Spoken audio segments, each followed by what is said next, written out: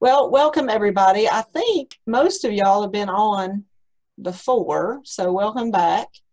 This is the last in the, well, I know it's May, but it was the last of the April series or whatever. So I guess I should tell you, first of all, that thank you for doing the survey. So I'm going to share with you the results of that. And we've gone ahead and got the next 3 Mondays planned, and that was based solely on what y'all chose. So there's one I'm not real keen on, but see, y'all are going to make me learn too and make me present on material that maybe I'm not as comfortable with. So it's going to be fun. We're just going to continue doing this until maybe we get to see y'all face to face. So as of right now, though, I think that's August 1 is still our target date. But anyway, tonight what we're going to talk about is small space gardening. Maybe hopefully give you some creative ideas to use in the garden if you're limited on space. We're going to talk about some vertical trellising systems, and we're going to finish up with just some small tips on raised bed gardening. And again, this is where I kind of wish I could see everybody because I can only see 5 of you. But I'm just kind of curious who grows in ground versus raised beds versus containers. But maybe as we move through tonight, we can I can maybe get a handle on what everybody's doing, what your growing medium is. Jenny, I see you popped on. If you don't care, will you manage chat box as usual? Thank you. Ma'am. Yeah, if anybody has questions, just pop them in the chat box. When I go in presenter mode, I don't keep up with that. So I shove all that off on Jenny. So don't hesitate to put it there, and she'll stop me, or we'll get them at the end, or whatever we need to do. So all right, so small space gardening. This is actually one of my favorite presentations because you can just get really creative with methodologies and mediums and ways to grow things. I'm gonna have to move y'all because I can't see my screen. There we go. Okay, so just kind of starting out, let's get comfortable. And when I'm talking about that, I'm just talking about whatever kind of pot or container, potting medium, your location for pots. Those are all things to consider when you get started growing, whether it's vegetables, even fruit. Y'all saw last week we can grow even blueberry plants in pots, and strawberries, and all kinds of different materials. So that's going to be critical, as well as making sure we've got adequate sunshine at all times, and of course water. When we do plant in pots, for those of you that are familiar with that and probably been doing it for a while, watering is going to be critical. You're going to have to probably prune those plants throughout the season a little bit more than you would in conventional in-ground or even the raised beds. And then fertility can also be an issue. So as always, I'm going to put this information in the Google Drive, and there's a handy handout on the fertility issues or fertility rates and things like that breaks it down even into pots, into raised beds, or then 100 square foot, 1,000 square foot. So you'll have that at your disposal to use as well. We put this chart in here so you could see some of those container sizes if you're growing vegetables, and pretty much everything you see listed here, from peas to peppers to squash, of course tomatoes, all of those can be grown in pots. Typically when we think about pot gardening or container garden, we just think about tomatoes sometimes, the patio tomatoes. We don't think about being able to grow carrots and broccoli, any of those brassicas or the cole crops. But we can grow pretty much anything in a pot if we are just real conscientious of our production practices. So, but the first thing to consider is what happens to the soil in your pots in the springtime. And remember, and we've seen this here in the last few weeks, it's going to warm up a lot quicker, meaning that you can get your tomatoes and your peppers off to a little bit faster start than what those of us planting in ground could, because again, we want that soil temperature to be just right, or otherwise it's going to stunt our tomato and pepper crops back. And then, of course, what is today? May the 4th. This is probably the coolest spring, and I think we broke records for the wettest spring so far. in the Tri-Cities. So, you know, it's kind of unusual. Mother Nature's been kind of throwing us a few curveballs in the last few years. But nonetheless, if we've got containers, then that soil is going to warm up quicker. It's going to warm up quicker in a raised bed setting too, quicker than it would be in a conventional ground system. Hey, Melody, we've got quite a few little comments in the chat box, so I'll read them. Okay. We have people using raised beds, pots, and in-ground gardening. Okay. Let's see. Wolf says he's still trying to figure out which way to go. Property is red clay. So the question is to try and make red clay work, develop it for future, or just throw in the towel and go to raised beds. I'm kind of with you, Wolf. Self-watering containers, veggies and flowers in the ground. Let's see. We have in-ground containers, old stock tanks, feed troughs, or square bales. That's interesting. I was going to try square bales this year. Very cool. This is an innovative group. I like it. Yes. Well, this you could even use with straw bale gardening. You know, if you want big fat tomatoes or stronger plants, then the key to that again is going to be pruning heavily. And it goes back to the last few classes we've talked about pruning, and oftentimes people get a little nervous about that, but you need to prune, especially like suckers out of the tomatoes. Some people will let those go, but you don't want to push a lot of that food energy into those suckers. You want to push that energy into producing fruit. So if you keep those pruned away, then that's going to help that plant be more vigorous throughout the season, and you're going to have much healthier fruit in the long run. If you want those stronger plants, then you need to thin after you seed. That's just going to give you a little bit more room. You've probably seen these pictures in the last month as we've gone through some of these presentations, both here and, you know, at the state level. But some of the potted pictures we've showed you, some of the herbs and things that you can sow, you still don't want to have that super thick because fungal organisms can be an issue. And then even sometimes salt accumulation, you know, a really thin layer of salt on the top of that pot can also be an issue.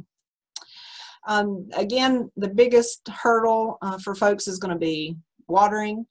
Oftentimes, some of those, I heard some of you say that you had those cattle trough systems, you know, and we're going to get more involved with some of that here in a minute, but just making sure you've got an outlet for water. I've had folks come into the office and not understand why one of their container systems wasn't working, and you get to asking questions and you find out they've not drilled a hole in the bottom. They don't have any drainage, and basically they've drowned the plant. And we've got to have some drainage in there, and we've got to be watering adequately. You know, it's just a delicate checks and balances that we're trying to accommodate throughout the season. You'll notice there that I put that some tips in there. Check the soil a few times a day by sticking your finger as deeply as you can, and if it feels dry, where'd my camera go? Below the, I can't even see myself on here. That first knuckle, then you need to water until that water runs out in the bottom of the pot. And again, notice that second bullet. We don't want to be wetting the foliage if we can help it, because again, that's going to introduce fungal pathogens. And sometimes it can also introduce viral and bacterial, which are sometimes a little bit tougher to control. Whoops. Okay, so I like this quote here. Half the interest of a garden is in the constant exercise of the imagination. And y'all have already been popping some things up there in the chat box. So, you know, it's a lot about thinking outside the box and using what you have. We hear that new term today, upcycled materials, and, you know, we have to be innovative. We even had a small plot out here behind the extension office, I don't know, 3 or 4 years ago, showing folks some of these things that they could utilize in their garden. And basically, you know, since I can't have you face to face, you know, most of the time I would have folks come into the classroom and these things would be scattered around, and people would be like, why is there a diaper laying on this table? Or, you know, so, but it kind of adds to the creativity, gets the juices flowing. But all of these things you can actually utilize, especially if you're growing in pots. Those packing peanuts, if we're ordering now, which probably a lot of us are, having the grocery delivery from Sam's or Amazon or Walmart, Target, or wherever, they put like one tiny little item in a great big box, and oftentimes it'll either have that plastic wrap or there'll be peanuts in there. Well, you can use those styrofoam peanuts, which are not very good for the environment, but one way to recycle those is to use them in your big pots, especially if you don't have pots on rollers and it's hard for you to move them around. Basically all you're doing, it's making that pot a lot more lightweight, easier to maneuver around, and it's providing— Careful though, because some of those peanuts are biodegradable. They'll melt with water. So just test one before you do that. Please, I have to mess with my system all the time. Yeah, good point. Yeah, do the float test first. But you can explore some other options to do that with, and just put a layer. You can see there that landscape fabric in between your soil and your medium, whether it be the peanuts or some of these other things we're going to talk about. And also it can help you save money. You're not having to buy as much of the potting mix, which can be beneficial. You can also line your flower pots with coffee filters. That's going to help you keep that soil from falling out. You can use them in the hanging pots too that you see there, or the baby diaper if you're using those to suspend. It's a really good way to be able to keep those drainage and moisture levels a little bit more consistent throughout the season, and you won't have just that constant drip, especially below if it's on your patio or your deck. We have another suggestion, and I've done this too. Well, and here I think we go. Trash. You can put upside down plastic or clay pots in the bottom of your big pots. And I've actually done pieces of, when pots have broken, put them in the bottom of the pots. Oh, yeah. Space. Yeah, I'm not one that likes to keep a lot of things, but if I can see a future use for it, I'll try to hang on to it and use it in some kind of garden setting like this. But yeah, if those peanuts are going to melt when you put water, use old plastic bottles and do the same, fill it up, and you would do just like you would with those plastic peanuts. Put that layer of landscape fabric across the top, and it makes it a whole lot less heavy, and you're having to use less soil too. And I like this quote too: in the spring, at the end of the day, you should smell like dirt. So we should all be smelling like dirt from this day forward, y'all. Okay, so what all can you grow? And I mentioned some of these earlier on, but carrots and clay pots do really great. I grow primarily in ground, but like Wolf and Jenny were saying, clay is a big issue, the heavy clay soils here in East Tennessee. And it takes a while to amend that. Now, I wouldn't say throwing in the towel, because y'all have heard me preach on that clay is not all that bad. If I have any chemists in the group, they'll at least maybe sympathize with me a little bit there. But clay is not all bad, because it's going to help feed the plants ultimately at the end of the day. But if you've got a really heavy, sticky clay that holds a lot of water, before you can get that amended, and you still like fresh carrots, you can grow them in one of those terracotta clay pots. They do a little bit better in the terracotta because the terracotta breathes a little bit easier. But if you've got a heavy clay soil too, carrots are one of those, when carrots are growing, whatever it hits, whether it's a rock or whatever, that's why you get those funky shaped carrots, because they just stop growing. So that might be, another thing, especially if you're growing for the markets, you'll get a more consistent growth that way. Leaf lettuces and window box planters, or you can also, again, use the gutter system. And I've got some pictures of this as we move through here to give you some more ideas. Cucurbitum. Yeah. I'm sorry. Is there a rule of thumb for how much soil volume needed for the plant? Yes, that's in your handout. I can't remember what that is right off, but there's different pot sizes. There's a graph in there that tells you, it breaks it down with the cubic feet of the container with how much soil media is required. Got it. Good question. Thank you. It's in the I think it's in the raised bed handout that you'll get at the end. Cucurbits or anything that's a vine crop is going to do really well in containers. They can be quite prolific when they start running, and it can also, you know, make your landscape or your garden a little bit more attractive too. If you're working with kids, I think I saw Darlene on here a few minutes ago. They've grown cucumbers in Coke bottles and then also growing carrots. Something cool if you're, you know, teaching kids right now at home or whatever. This is one of those fun ones to play with. Of course, it takes the carrots a little while to grow, but it's kind of cool to be able to watch the roots grow and be able to see that transition. So, and the kids love doing that, and you can kind of see what that looks like toward the end of the season. Neat. This has become pretty popular, just buying the potting mix and growing leaf lettuces or any of those mixed greens. Green onions, radishes also do well in this medium. And just making sure that you keep it consistently watered is going to be the key. And also, again, having the drain holes in those bags. I'm trying to point.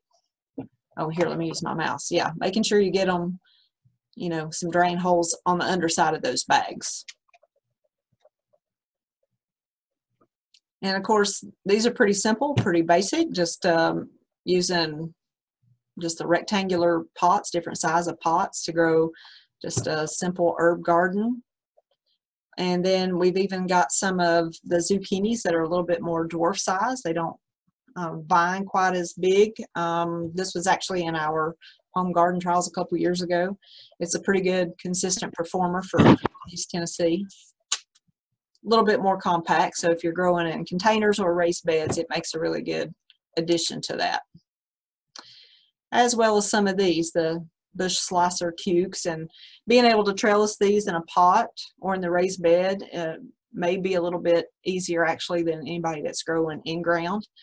You see that pot of gold Swiss chard, the bush beans there, they're the Roland, they're very compact, and those beans come off in a really nice cluster. And then you can see that jade gem lettuce, what that looks like. And again, it's also very attractive.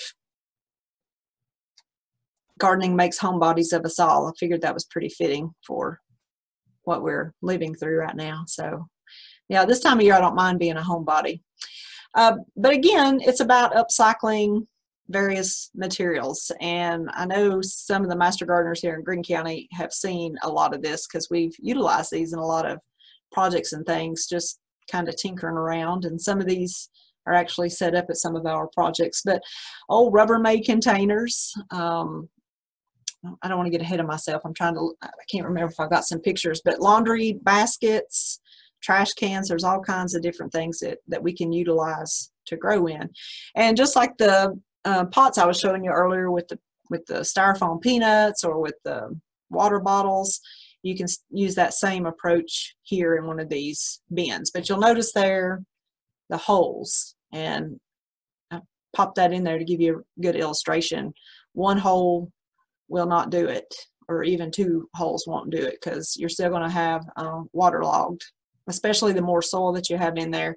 Then the greater the chances of that, unless you just completely let them dry out.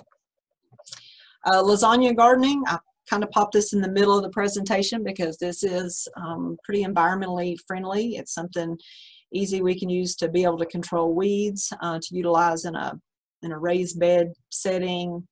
You can even do it in the larger pots or those troughs that you were talking about, but basically just almost like a compost pile of sorts that you're just layering those materials. And you'll notice that top layer of straw, even in carrots, as long as being able to get that root down into that soil line to give the root adequate room to move, you can still be able to pull off carrots or even potatoes in this kind of medium. And I've got some better pictures of that here in a minute. So some of you jumped ahead of me there, but you can see it just you can see some of those different containers. Really cool to be able to use.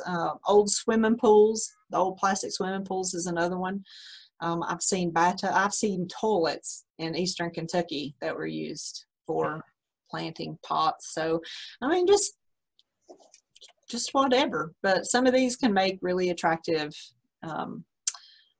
pots for flowers, depending on the look and feel that you're going for at your house. Some are just going to be economical and be efficient to place on the back deck. And we've seen a lot of success with these. The biggest thing is, of course, anything that's going to be that dark and black in color is going to tend to heat up a little bit more. And so you may be watering something like that a little bit more prolifically through the summer than you would something lighter colored in plastic.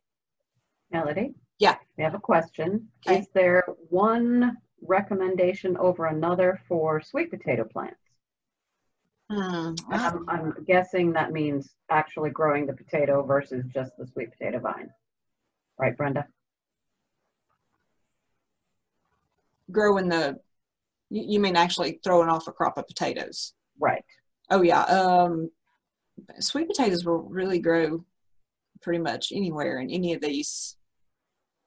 If you're going to grow, though, the sweet potato, I would do, instead of the peanuts or the plastic pots or plastic bottles I was showing you, I would use all soil for sweet potatoes, or straw. You could even do, the layers of straw and soil.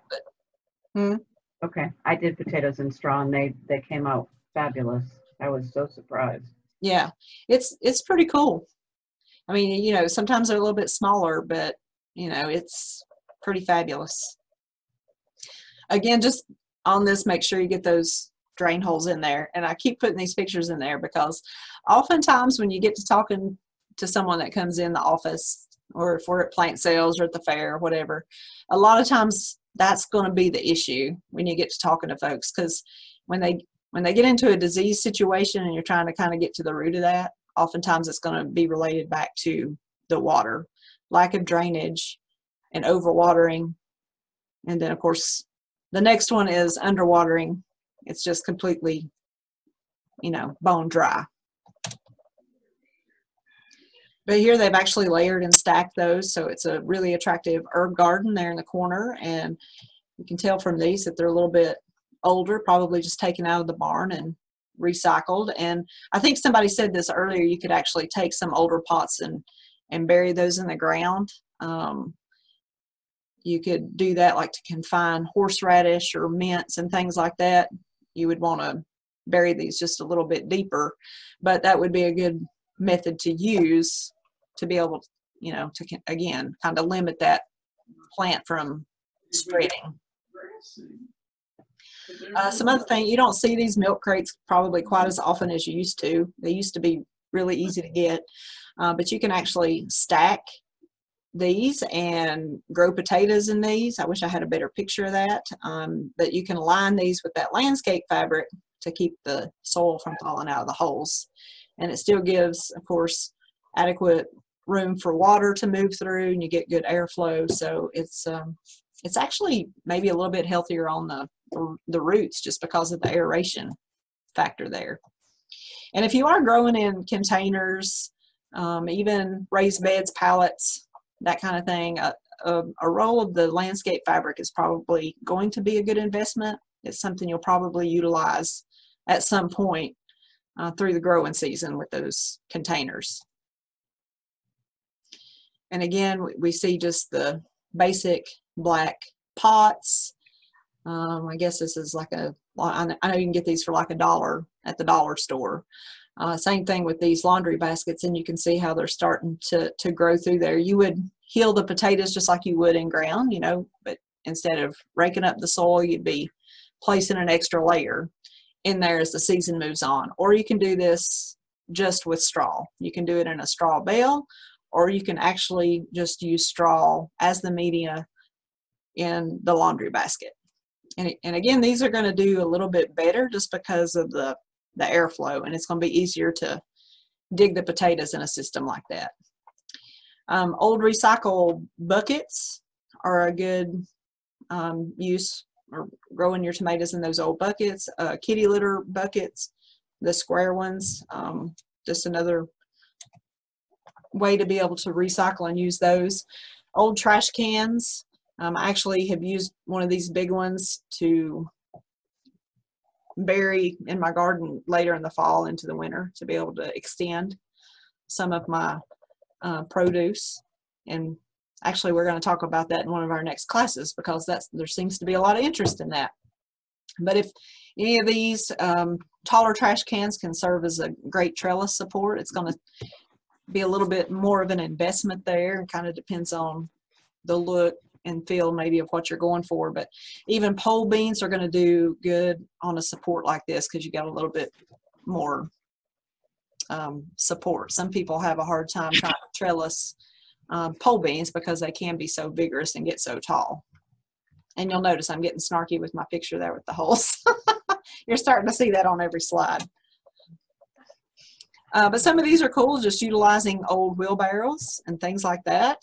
We've seen probably these with flowers and things in them, but you can even grow a rolling lettuce bed or herb garden, which is pretty neat.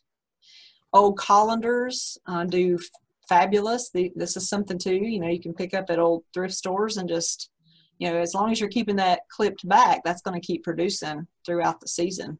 So if you're really limited on space or even plant sales and things like that, it would be cool to utilize the reusable shopping bags. This is one of those freezer bags, so you got to be careful again with the drainage on those, but these pretty much you don't have to do anything with. The water will run right through those as long as you take that plastic board out of the bottom of it. And here's the swimming pools. I think these are just really cool. But this one, they've actually buried that, and then I should have put the after picture because they've gone back with rock. And that's another good system you could use if you have, I like a lot of mint. I've got a lot of peppermint at my house, and it just kind of grows everywhere. I don't really try to contain it. But if you were trying to do that, then you could utilize a system like this and just go back and cover that up. But eventually, the plants will fill that in and take over. But you can see here they've even got some trellis supports in there as well. And these are probably some of those compact varieties that I was showing you earlier. And of course you can see this back here, how they've staked and trellised that. And this is one of my favorites. You wouldn't want to probably do this on your house, but if you got like a yard barn or a shed or something, you could utilize an old guttering system. And again, strawberries do really well. You can grow leaf lettuce. Actually, let me show you this. And here's some different ways that you can grow the lettuce. See, this was that picture before, the picture you just saw. Again, drainage is going to be key. I don't know if you can see here how these are kind of slanted. That's for drainage purposes. So you need them at just a little bit of an angle. These two are angled. You just can't see that as much because those plants have filled in a little bit more. Just kind of depends on the angle of the camera there. But if you have space on an old barn or shed or something, this is a good way to grow your plants up. This is also considered a vertical trellising system, even though it is leaf lettuce, because we are growing up. So technically it falls under that category. But some really unique ways to just grow greens and basic vegetables. Pretty inexpensive ways. The old shoe, what you hang shoes in over your door, I don't think I have a picture of that in here, but you can drill a little hole in each one of those plastic pouches and fill those with soil and plant you an herb garden in that. And you can see here like what you use in a pantry. Old Coke bottles. There's too much work involved with this, but it's a cool little picture how they've done that there. And again, it doesn't have to be anything fancy like that first picture we saw. This is, on the back side of a house where nobody else is going to see it but you. But got some different things going in here. Old paint cans or coffee cans that you can utilize. And then, of course, the old concrete cinder blocks. I brought a bunch of those back when we moved my mom last fall, and they're unsightly and ugly and heavy when you're moving a lot of them. But again, it's a good way to put a barrier in for some of those nuisance plants you don't want becoming invasive. And so it might look a little untidy at first, but eventually some of those will fill in. So strawberries here in a border, keeping the perennials separate from the annuals in the garden. So that's another thing you can do with that too. And you can see where he's installed the hoops here over his buckets, so he can easily cover and uncover those as the season progresses. So if you're growing in the pots in a system like that, then you can get a couple weeks on the cool weather. Maybe not this year because nobody knows when this cool weather is going to be over, but typically you'd be able to get a couple weeks on your season extension there. So you can see this one, they've just built an easy frame there to hang some old gutter, cut that, minimal work involved with that. And again, some folks will actually make these buckets self-watering, and I don't think I have a picture of that to be able to show that better, but you basically take a small, 1 inch or smaller diameter PVC pipe, because this is a fitting on the bottom of this that lifts up about 1 inch to 2 inches. So you would pour the water down in that PVC pipe, and then the roots would take that up through the bottom. I should have put a better picture in there. I don't know if I usually bring my bucket out to show at this point, but so again, it's all about being creative and thinking outside the container. Lots of cool little ways that you can grow all kinds of things. The old doors come back in fashion a couple years ago, so using those with suspended paint cans with annual plants makes a really attractive setting. And of course, some of these things you can get for next to nothing at yard sales and things, planting succulents and that, and it's something you can move around from place to place. Again, the old colanders, you can see the galvanized pot that it's sitting on. And then, yeah, what do these items have in common? Y'all saw the first one there. The mesh bags that your citrus comes in, or your onions comes in. An old hammock, old bras, pantyhose, t-shirts, and sheets. Huh? They're all some sort of netting. A bra? Well, no, but those are all tools in your arsenal that you can grow vertical in your garden. So again, we've been talking about all this upcycling from outside, cleaning out the shed, cleaning out the barn, reusing those kitty litter buckets, whatever. But you can do the same thing from inside your house, because we've got the plants started, we got them planted, and now it's time, to grow those plants up. So of course, anytime that we're growing vertically, you hear me talk a lot about the splash contact on the plant. It's when it rains, we don't want to have bare ground, like with this cantaloupe, because of course that's going to splash pathogens up on your fruit, which can yield to rotting, invite insects in, and then you just get this vicious cycle. So the more that we can grow anything up, then the better off we're going to be in the garden. Or if you are growing on bare ground, making sure that we've got some kind of mulch cover there to help protect that. But this is one of those old produce bags, just recycling that, trellising this on a support and tying it off into a net bag. You can also, if you're using a hog panel as your support system for vine crops, then you can just use pantyhose to string sugar baby watermelons. Even those little baby boo pumpkins, the pumpkin or the pie pumpkins, all of those will sling really nicely in pantyhose, or in old t-shirts and old sheets that you can rip up. You can see there, that's a sugar baby watermelon. It's starting to pop out at the seams. But it's so much easier too on you for harvesting. It's kind of tough to get that trellis system in place, especially if you're putting it up at the beginning of every year and taking it down every year. But if you are, growing vertically, you can see how much easier that's going to be for you to harvest that fruit as well. And here's just a picture of an old hammock that they've used. And they've just made a hammock here out of the pantyhose. And you can see that growing in the pot. They've got, of course, one of the tomato cages there. And I'm just going to use that to support that fruit as it grows bigger. And these are my favorites, using old bras. There you go, Wolf.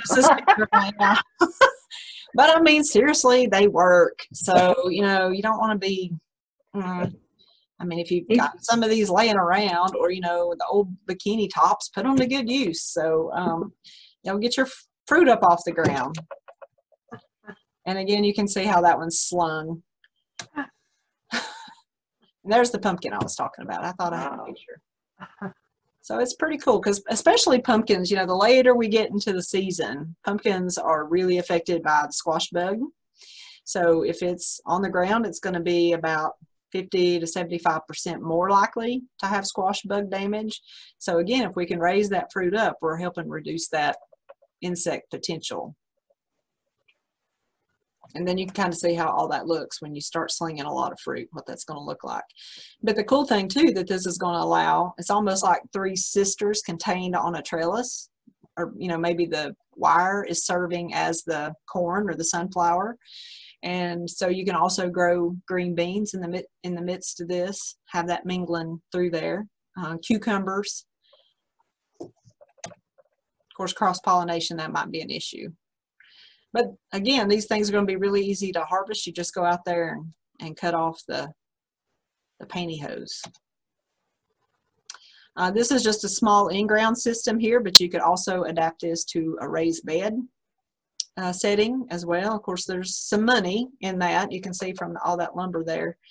So you don't have to be quite that fancy. You can even utilize old ladders to build some of those support beams, or even the old pallets. You can see there that's pretty much all flowers, but again, strawberries are going to do really well in this setting. You can lean those up, and the landscape fabric, this is where that's going to come into play too. We would staple the landscape fabric on the back side of this, and then even on the sides. This one looks like it's solid, but if you get those that have the holes on the side, you can just staple that up along the side, and it'll help contain that. Or you can lay these down flat on the ground, either way, but you can also put in some trailing plants here, and nobody would ever even know that's a pallet garden. And again, just some more ideas to show you how to get as much of that foliage and the fruit up off of the ground as you can.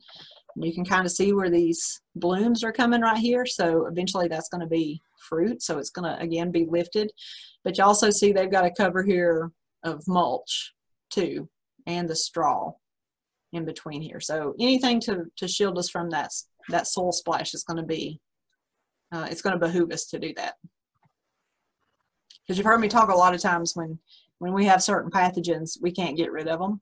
And if we have pressure one year, then we know that's going to be an issue we're always dealing with. These are probably old tomato stakes or tobacco sticks that they've just made a tripod out of. There's a lot of the tobacco sticks laying around in many barns these days, since tobacco is almost non-existent here. So you could probably find a farmer who had some of those and get some, because you can utilize those in various ways throughout your garden. You can even use those as an overhead support, as well as making the teepees or the tripods.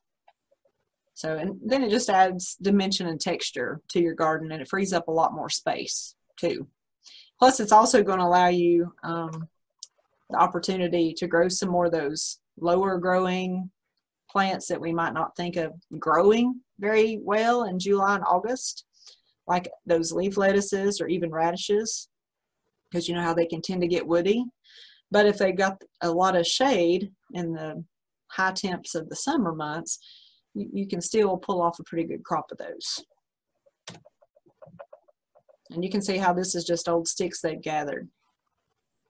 But again, just getting creative to get as much of that up off the soil as possible. And I think this is an old ladder. maybe. Yeah. And then you can see some other uses of the ladder here. So pretty simple, ineffective ways. The other thing, you know, of course, with cucumbers are the cucumber beetles, the striped and the spotted. We have a lot of pressure with that in East Tennessee. So again, the more that we can get those up and plant some of those beneficials that we talked about a couple of weeks ago and get more air movement through there, it's going to confuse those cucumber beetles, and they tend to not want to nibble quite as much as they would in those tight clusters on the ground. And of course, tomato, you can do that, use a ladder just to help support a couple of tomato plants that are just unruly. And then just some different ways to utilize some of those old ladders laying around. How many, see, I like to be, this is when it gets to me, but how many are using a vertical system? I don't know why I'm asking this, I can't really see, but. We have some, Mary has grown cantaloupe on her lattice work, on her back porch. Yeah, lattice, that's a good one too. Anybody else doing anything cool with vertical? How are you growing the cucumber, squash, and beans, Eileen and Nancy? I'm just curious because, you know, y'all have heard me say before, it's a two-way street, learning from y'all as much as you learn from me. So it's kind of cool to see and hear what others are doing. Lori's using cattle panels this year for gourds, squash, and making tunnels.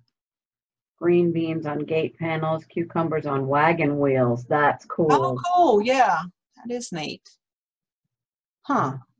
I tried cattle panels or hog wire, I guess, Yeah. last year, and it's rusty.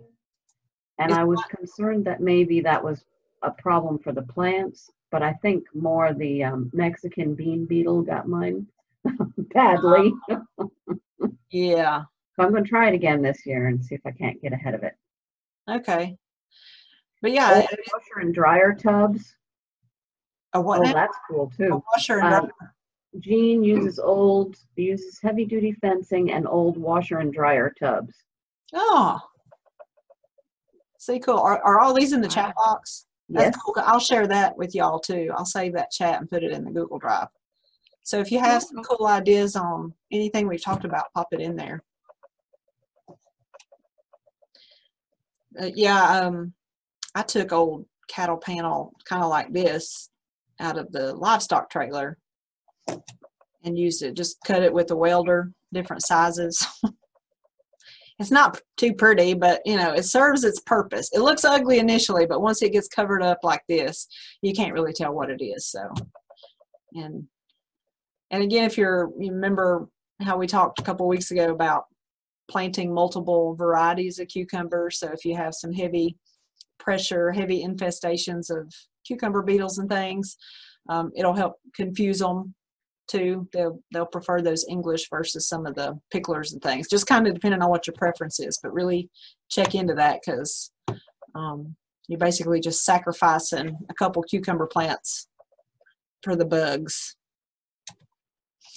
Okay, so that was some of the fun stuff, just cool ideas to be able to grow. So even if you are growing in the ground, incorporating some of these ideas, it's just kind of fun to play around with and see what you can get away with and see what works and see what doesn't. Or sometimes it's a game to see, well, I wonder what I could use that for. I bet I could grow this and that. Or you know, it's just kind of fun to see what you can use. So but for those of you that do have raised beds, and again, I'm going to give you our handout. We just edited that, redone that entire publication at the end of last year. So it's brand new, got brand new stuff in it. So really look at that. It's just about 5 or 6 pages. It's got a lot of useful information in it. So I wasn't going to spend as much time on that since you'll have that as a reference. But just to pull out some big tips, I guess, is just because it's topsoil don't mean it has organic matter.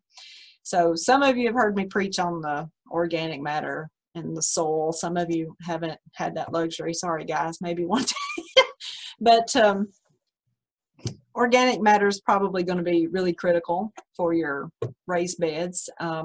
Some folks are going to utilize the soil that's in their raised bed. Some people are going to kill that back and start with their own mixture, and any of that's fine. But irregardless of what soil we're using, we do want to make sure that we're incorporating organic matter, because that's what's going to help build our soil in those beds, and that's what's going to help basically feed our plants through the season. So you do want to be aware of compacted soil. Some people don't think about that being an issue with raised beds.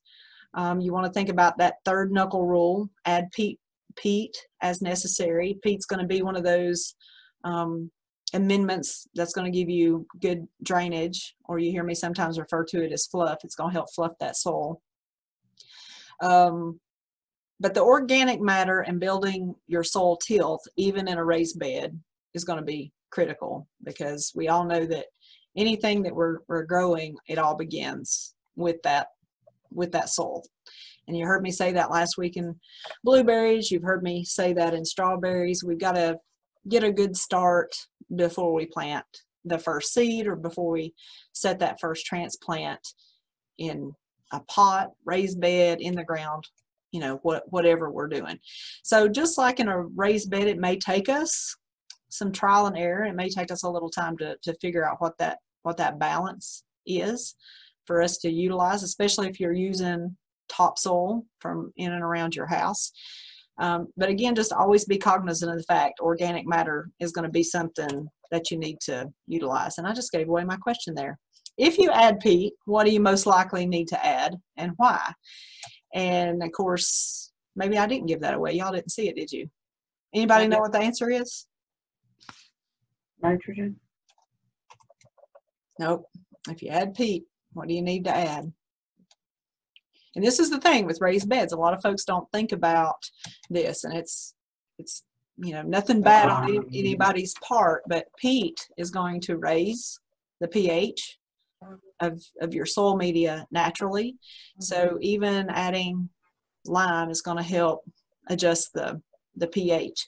And I didn't put a slide in here, but last year when Robert Florence was hired in our soil lab, or 2 years ago, you know, we completely redid the soil lab, and some of you may have experienced the soil test, the new ones in the last couple of years, and literally we as home gardeners were pulling our hair out, because it's like, oh my Lord, that is not even relevant to what we're doing. So Robert was really good to work with us, and we were able to get a modified soil test for home gardening, as well as a basic media test. So if you utilize the extension office to do those soil tests, make sure that you're, you know, specifying if it's a media versus soil for the home garden, and just be aware that there is a difference there. So probably most of your agents have told you that, but just be aware of that, because it's going to give you a lot better recommendation than what our old typical soil test would do. But again, just be aware that peat's going to raise that pH, so you're going to need to add lime to help pull that back where it needs to be. And I always like to throw this picture in there just to show you how critical that pH is.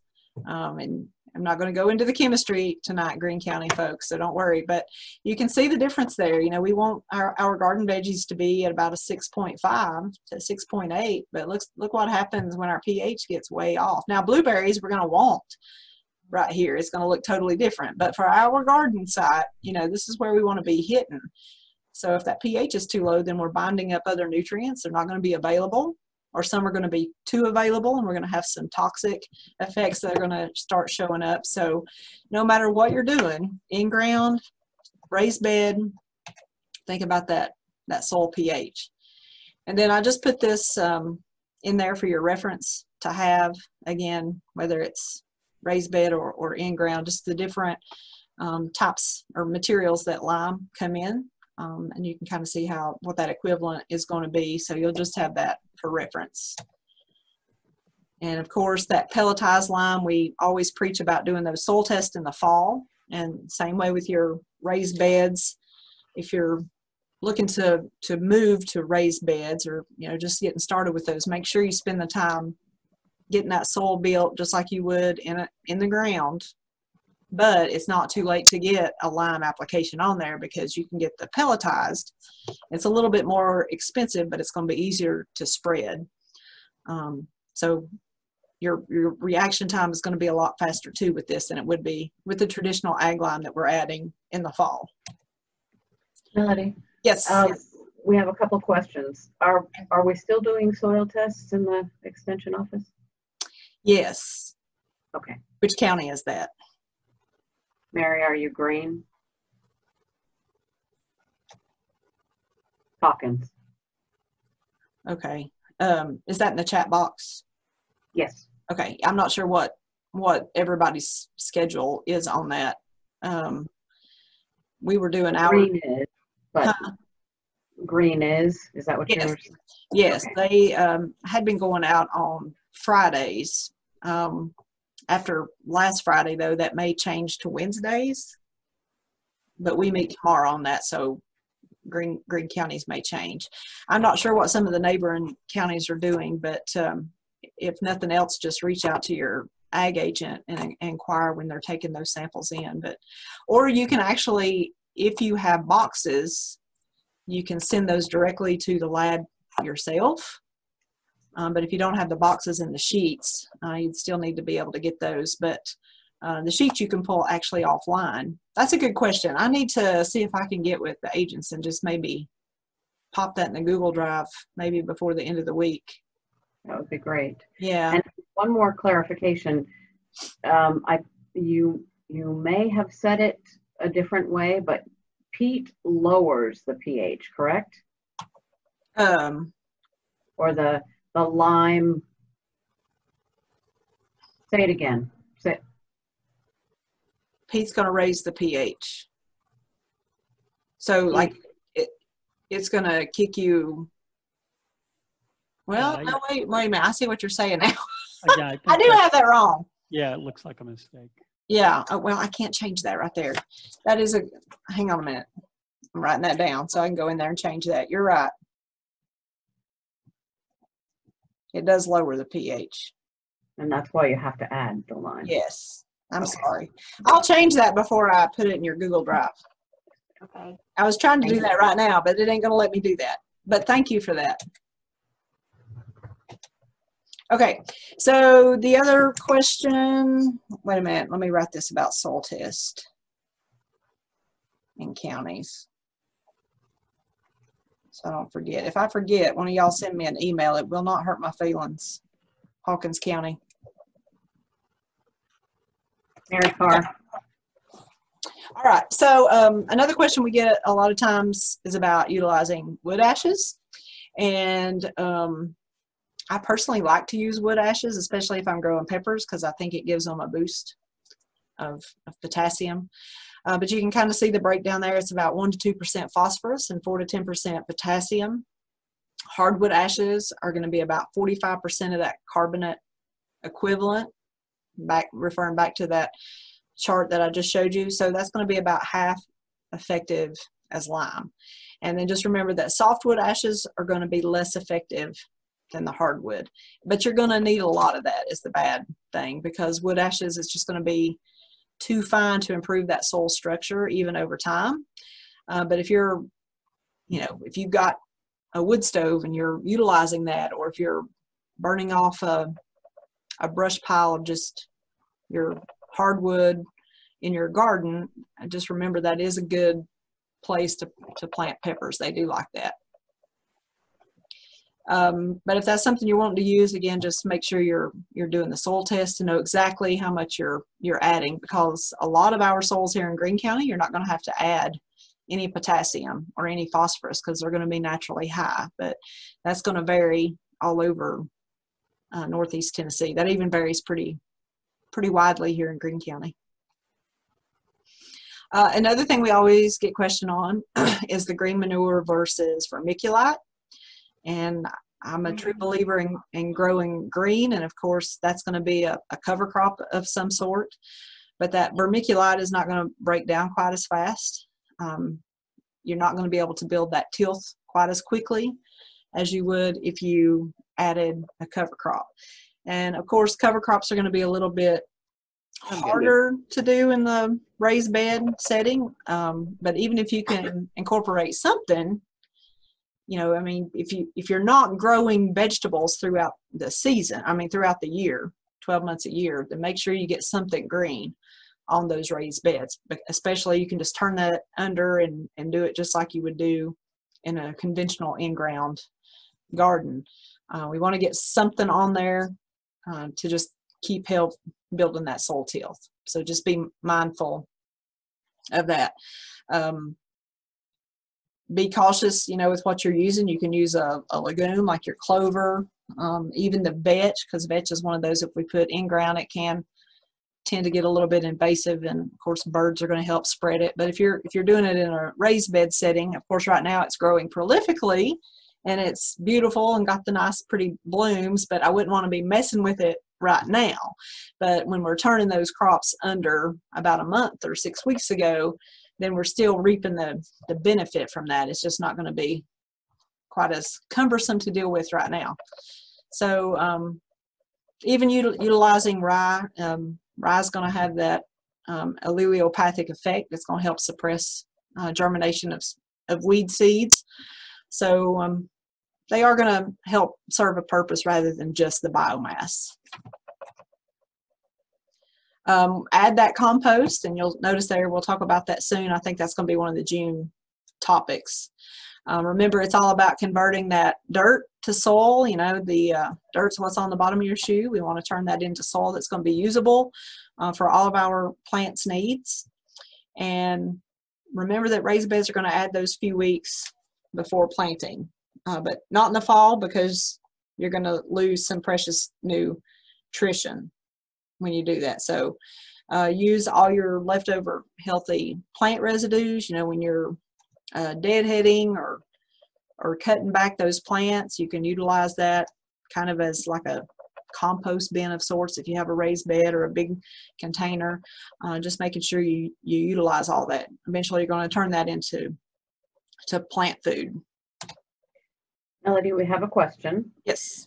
What is the difference between potting soil, raised bed soil, and garden soil? Well, I don't think I've ever heard of the raised bed soil. Are they marketing something like that? Yeah, they are. Are you serious? Well, I don't know about the raised bed soil, but garden soil versus, what was the other one? Potting soil. Well, the thing about potting soil you got to be careful is that sometimes it will already come charged fertility, which is not going to be good for some crops. So I typically will tell folks, if you're going with potting soil, make sure you're not buying like the Miracle Grow or something in it. You want to be in charge of your own fertility as much as you can when you're growing in pots or in the raised bed. So that would be my first tip. Second off, the garden soil is going to be more like a topsoil versus the potting soil, which is going to have the blend of peat, vermiculite, and soil. And sometimes, again, the fertility. I'm not sure what the raised bed is, but often if you can combine those two, if you're just initially getting started and adding some extra compost or leaves or even some sawdust, anything like that to help chunk up that soil and provide a good mixture. That potting soil, if you're only using that, water's going to just continually run right through that. It's great for just pots, but if you're in a raised bed, you're going to run into an issue where you're going to have a lot more crusting going on. So you're going to get more bulk with the garden soil. Even adding some of that, I think it's a yellow bag of black cow manure, or if you're fortunate enough to have manure, adding that too, incorporating that in as you mix your own soil for your raised beds is a good way to go. So even in containers, even in the pots, if you're mixing the potting soil with the garden soil, it's not it's not a bad way to go, because again, you're getting more density and a little bit more spread on your roots that way. But if it's, you know, the smaller pots, you can get away with just using potting soil. Does that answer your question? William? Where's this raised bed soil? I Yeah. guess that's at Lowe's or anywhere like that. Because I've seriously not seen that, so I'll have to investigate that. I'll see what I can find out. Shoot, where have I seen it? Lowe's or Tractor Supply? And it could very well be gone by now. I don't want to wager a guess, but I'm thinking it might be more of a mix, what I was just talking about. It may be a mixture of both. Are there any watch outs for sawdust? So softwood, well, you don't want to do oak in a garden, do you? No, you're going to get real acidic with that. Right. Well, number one, I wouldn't use a lot of sawdust. I would use it to incorporate just initially to get that soil built. But you want it to be aged down, just like we would age down manure. You know, we want it to be composted. We don't want it hot. You know, like going down and cutting out down a tree in the backyard that's got blown over by the wind and then running that through and using that as sawdust. We don't want to do that right now. Just make sure that it's aged down. And don't use a tremendous amount of that. Again, just enough to give it some bulk to help those microbes and stuff break that soil down. Does that make sense? Okay. One thing too, just about fertilizer, and you're going to have this in your handout to refer back to, but just remember that synthetic is going to provide you a quick boost, but you're going to lose that really quickly, and a lot of that's going to be tied back both directly and indirectly to your soil.